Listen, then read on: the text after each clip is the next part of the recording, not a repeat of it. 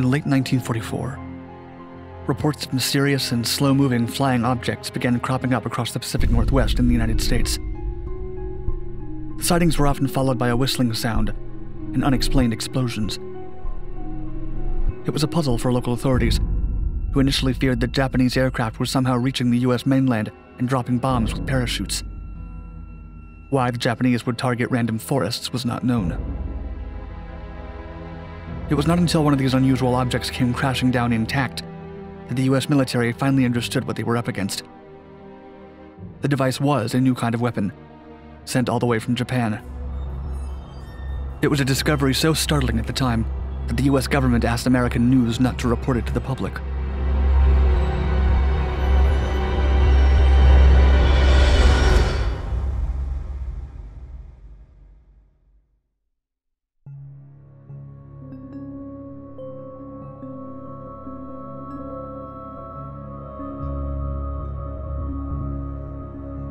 The end of the war was increasingly tough on the Japanese, particularly for its Imperial Navy. The morale among the citizens was exceptionally low following the American Doolittle raid, an attack on Tokyo in April of 1942. Although the American bombers had done little damage to the city, it had left citizens feeling vulnerable.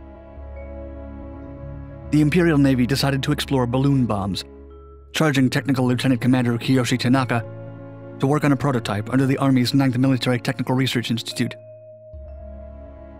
Although materials were scarce, he managed to design a working model. By 1944, he had constructed a 29.5-foot balloon with rubber-covered panels of silk. The fabric lets the balloon be flexible enough to withstand expansion and contraction, led by varying air pressure, while making it durable and leak-proof. The Imperial Army separately developed another balloon, which would be more commonly used. It was made of paper, which made it less expensive, although less reliably durable. Even so, the paper balloons could carry more weight and measured 32.8 feet in diameter. To keep the paper together, the makers used an adhesive made from the root of arums. The balloons were made waterproof through a lacquer-like coat made from fermented green persimmons. Tanaka's rubber balloons were only used to collect data. 34 were sent, and none with explosives. Only the paper balloons were used to bomb the enemy. 4 incendiary bombs of modest size would be placed inside each paper balloon, along with a 33-pound anti-personnel cluster munition bomb that would instantly explode upon arrival and release shrapnel with a reach of up to 300 feet.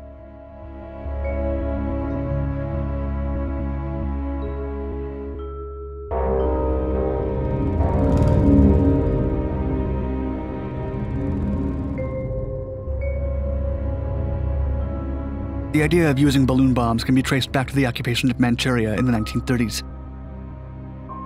During the conflict, the Japanese wanted to attack the Siberian Soviets on the other side of the Amur River. They planned on doing so by sending balloons with propaganda leaflets. The idea was never executed, but Japan's military scientists still collected data and made valuable assessments about flying balloons over long distances. Later on, the Japanese would reassess the technique when considering options for special troops transport and bombing. Their new version was almost exclusively used to bomb the United States in the 1940s.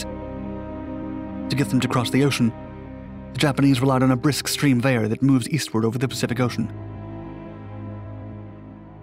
In the early 1940s, the Japanese bought daily weather maps and reports from the US Weather Bureau, following the discovery of the Pacific Ocean's jet stream, which traveled at high altitude. Thanks to the jet stream, it was possible for a balloon to launch from Japan and fly 30,000 feet above the ocean for a couple of days and then land in America. The US would not learn about the jet stream until it began long-distance bombing campaigns towards the end of the war.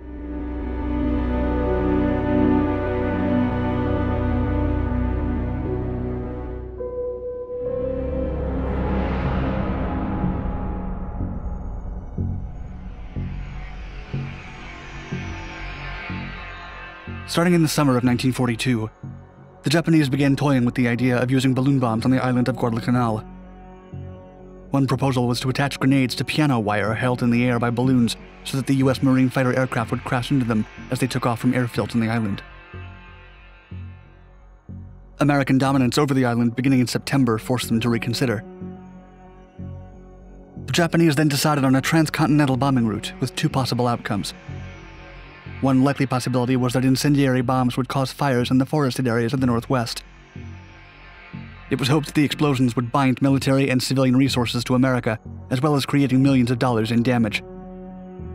The other possible outcome was to cause psychological distress to the United States. They named the project Fugo, which James M. Powell described to the 2003 issue of the World War II Journal, saying, quote, "It called for sending bomber-carrying balloons from Japan to set fire to the vast forests of America, in particular those of the Pacific Northwest. It was hoped that the fires would create havoc, dampen American morale, and disrupt the U.S. war effort." The paper balloons also carried sensors, triggering devices, and other mechanisms to ensure detonations would only take place on the American continent. On November 3, 1944, the Japanese sent the first 6,000 balloon bombs across the ocean.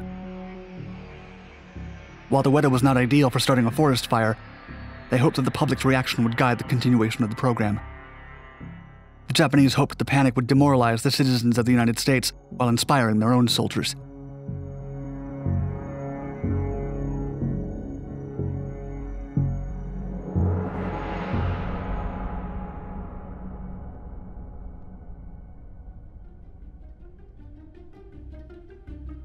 Estimates from expert historians and geographers have concluded that it took anywhere from 30 to 60 hours for a balloon bomb to travel from Japan to the West Coast.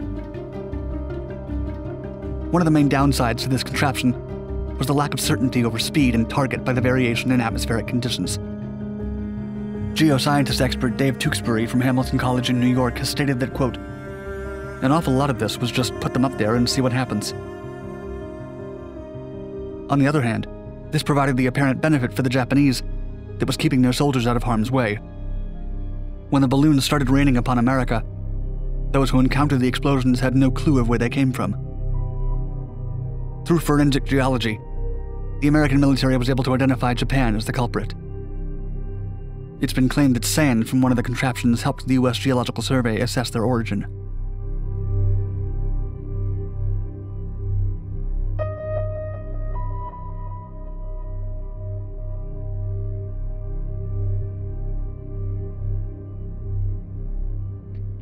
Airborne balloon bombs began showing up throughout the western side of America at the end of 1944.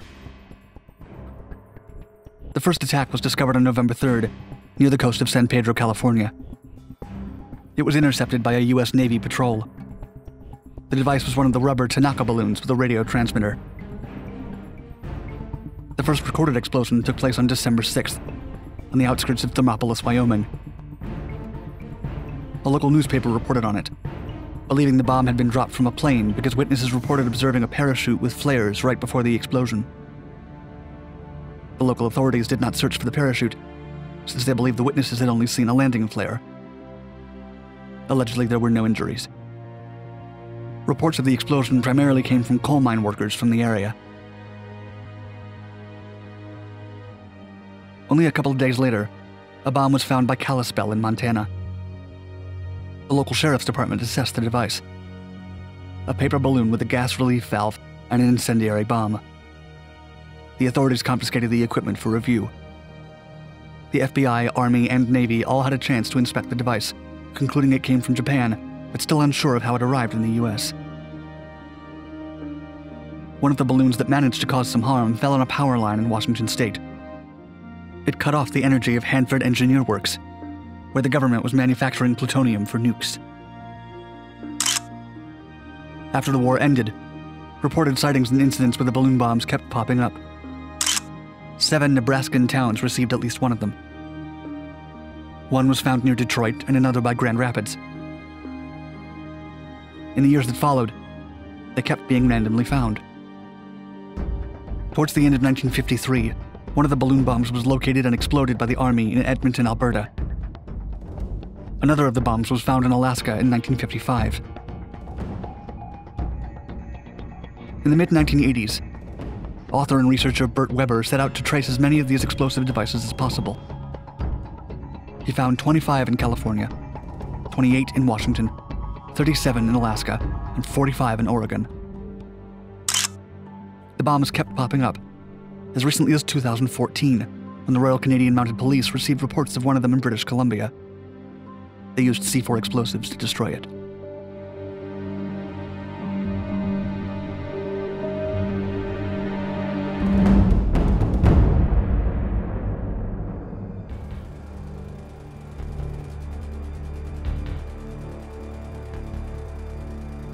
American authorities reacted swiftly to the new threat. They ordered all news organizations to ignore the balloon attacks, a request that the press complied with. Military and civilian authorities collaborated appropriately. The FBI, the U.S. Forest Service, and the Department of Agriculture all mobilized to help recover the balloons or residual material, which were then sent to Caltech University of the Naval Research Laboratory. The FBI feared that Japan might use the bombs to commence a biological attack. Although understandable on the American side, Japan never actually considered such a thing. To protect Americans from the strange, randomized attacks, the Western Defense Command sent planes to supervise the coast and around 2,700 troops to critical points for firefighting. Still, the most crucial front on the balloon war may have been the media. The Japanese, who had to fuel their propaganda machine, published stories of massive fires and high death tolls from their balloon attacks. Most of these stories were fake or embellished beyond the point of even slightly resembling reality. The Japanese High Command didn't know much about the fate of their balloons until the war ended.